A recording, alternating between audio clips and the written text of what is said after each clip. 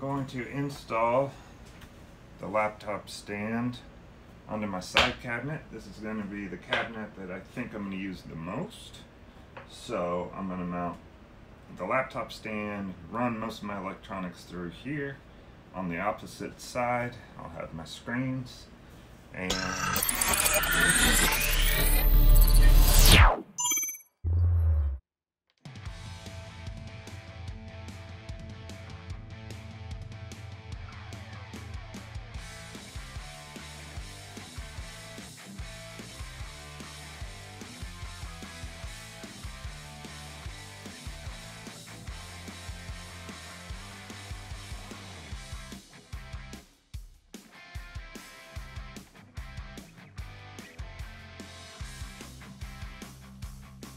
the directions for the stand were pretty easy. Again, this will be linked in our description here, but I'm just trying to figure out how I want to incorporate it on my side cabinet. I ordered this specifically so it wasn't the clamp, but it was the bolt that goes through. So I'm just measuring the placement I want for it and where I want that bolt to go through.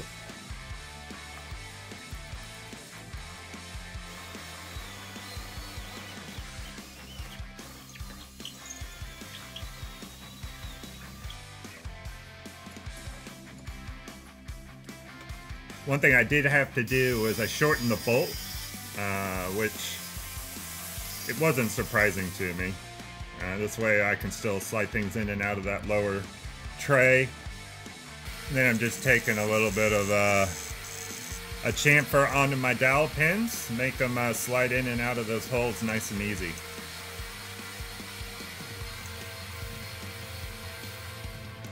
Then I drilled a 1/4 inch hole through the 3/4 inch dowel, and I slid in a 1/4 inch dowel into it and then held it into place with a little bit of CA glue.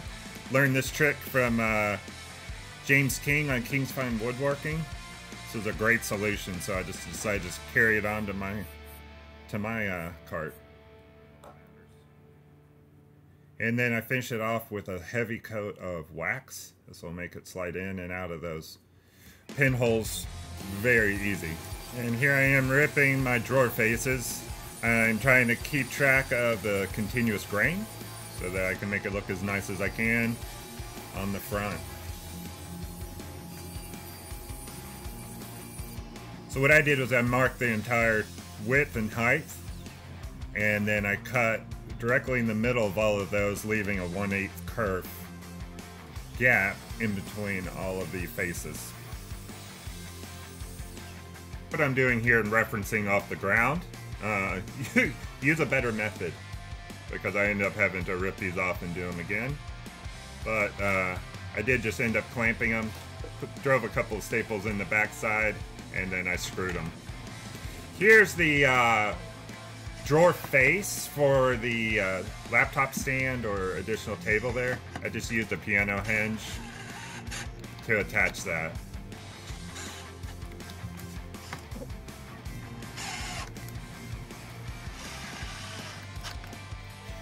And here we are finishing it up with my favorite sandpaper, Klingspor abrasives. They are part of a sponsorship for this video, and I can't thank them enough for providing me all the sandpaper. It was an absolute pleasure using this. I've not found a really nice alternative other than the Festool paper, and I finally have. This is much more affordable, and it puts such a better finish on it. So thanks, Mike, for sponsoring this video, and look forward to many years of your abrasives. And I hit it first with 120, and then I finished at 180.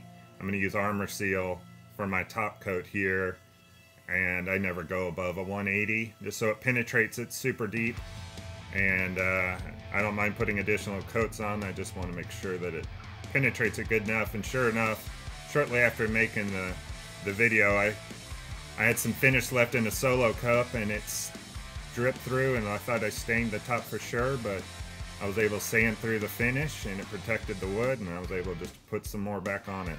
Get a friend, help you get over the x-carve, and position it where you want it. Then use those gussets and the 5mm by 10mm screw with the sliding T-nut in there, and then I use the washer head screw to lock it down.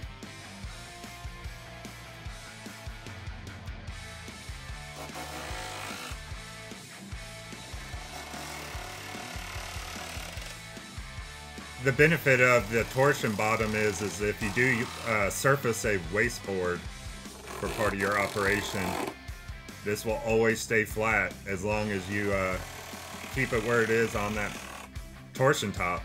Locking these down will ensure that all your rails stay completely flat and level until something changes.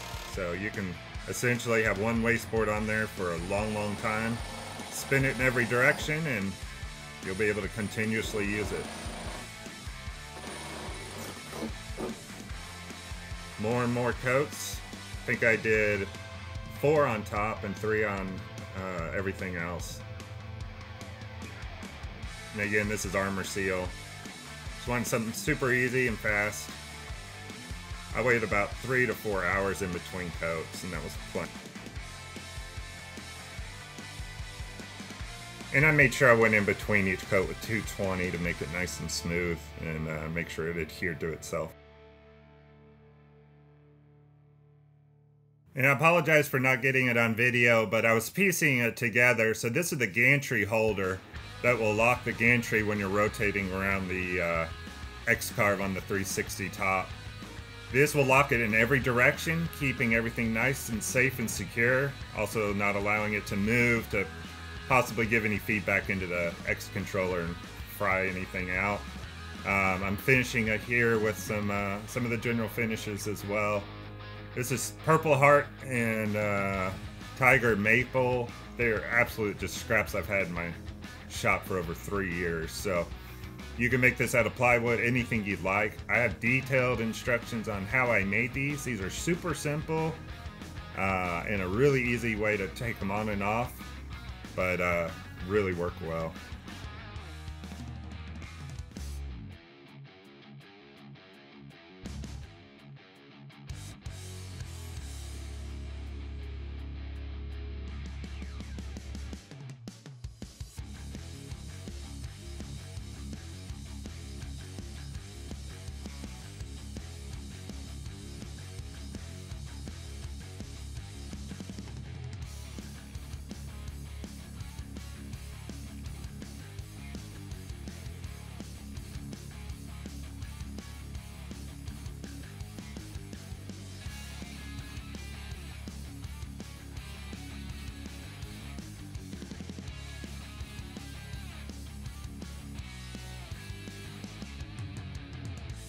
Alright, and here we are at the end. It was a pleasure showing you this build. Thank you so much for watching.